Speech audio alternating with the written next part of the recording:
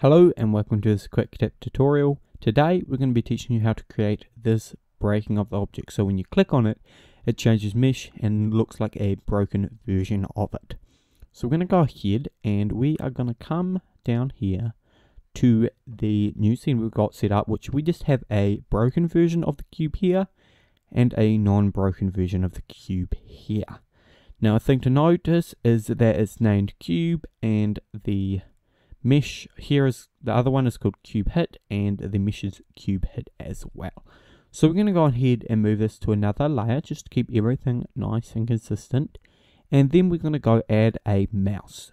Now this is going to be a normal mouse, left mouse button, then we're going to add another one. This is going to be mouse over. So basically if we click the left button and we're over the object, if we add an and, if we're over the object and we click, it's going to send an output. So the output's going to be going to edit object and we are going to remesh. So we can go ahead and select the mesh, so cube hit.